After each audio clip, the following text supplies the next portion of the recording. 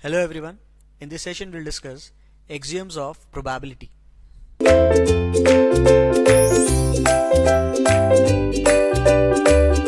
In this session we'll see axioms of probability.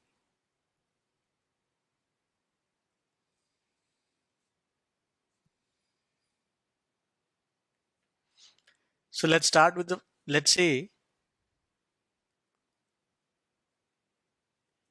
that S is the sample space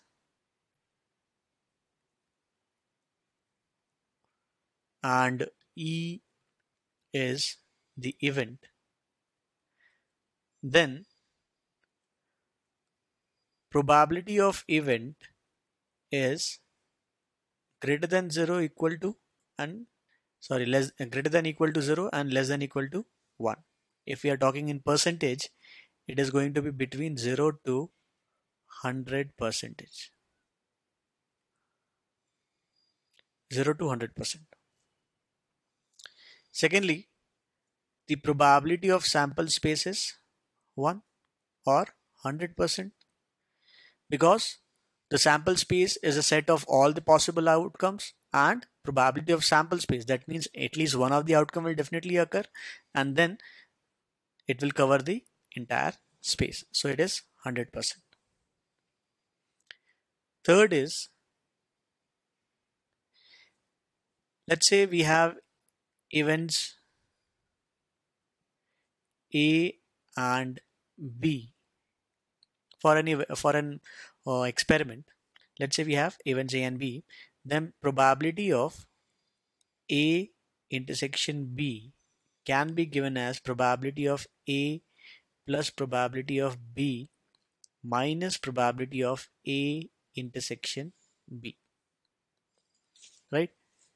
We'll add the probability of A, B and then subtract the A intersection B.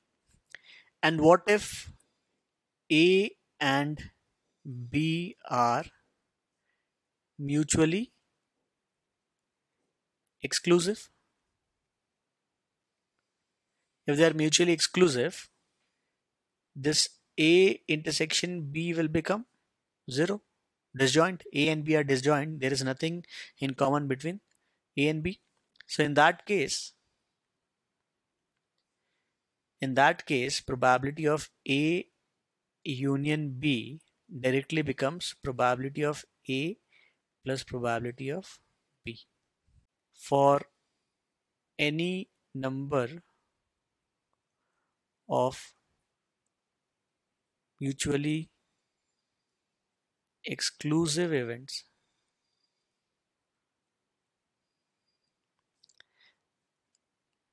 P of, let's say, E1 intersection E2 intersection up to En can be directly written as probability of E1 plus probability of E2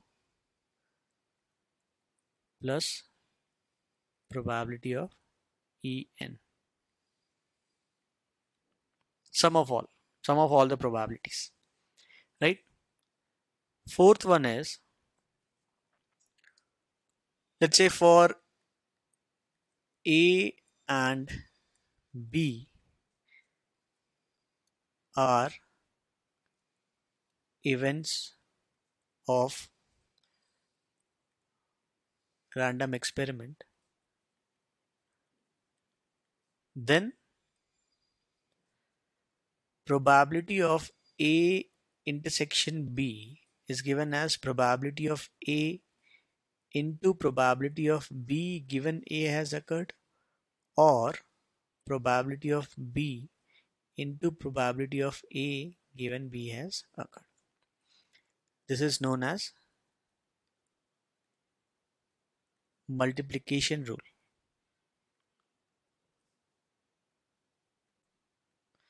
Condition: P of A is not equal to 0 and P of B is not equal to 0. So what is this B given A? This is a conditional probability. In short, if we see This A intersection B is a joint probability. Probability of A or probability of B alone is marginal probability because it is about one single event. And this is conditional probability. Probability of B, condition A has already occurred. Probability of A, condition B has already occurred. Right? So a little detail on this conditional probability will help you. This probability of A given B actually changes the sample space. It reduces the sample space. For example, let's say I'm giving an example, probability of getting a 3 given the number is odd. I'm talking about a dice. So probability of getting a 3 given the number is odd.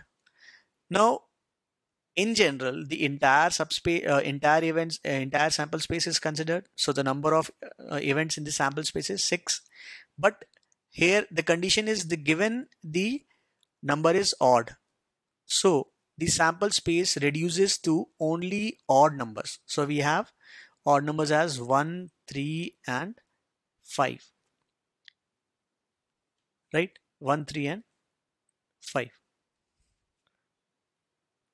So this becomes the new sample space. Let's say S dash, and getting a 3 is your event, right?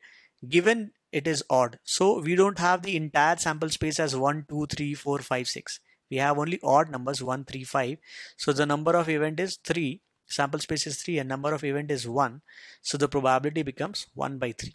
It is not 1 by 6 anymore. It is a conditional probability, so it will be 1 by 3 now, right? And also, if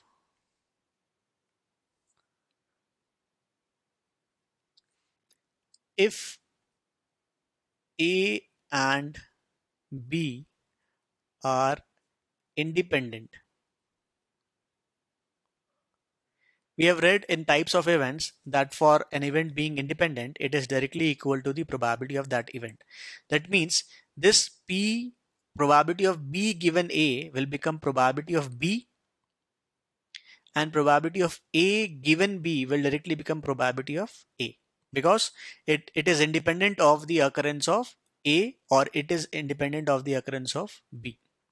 So in that case, if these are independent, probability of A intersection B is directly given as probability of A into probability of B. We can add, or we can write this as, since probability of A will be equal to probability of A given B, and probability of B will be equal to probability of B given A for independent events,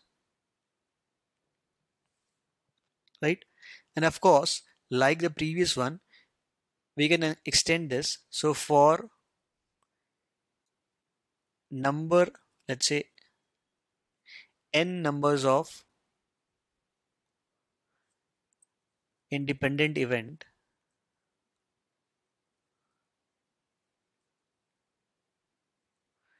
probability of E1 intersection E2 intersection E3 intersection En will directly become probability of E1 into probability of E2 into dot dot dot up to probability of En. We can directly multiply it without any other requirement.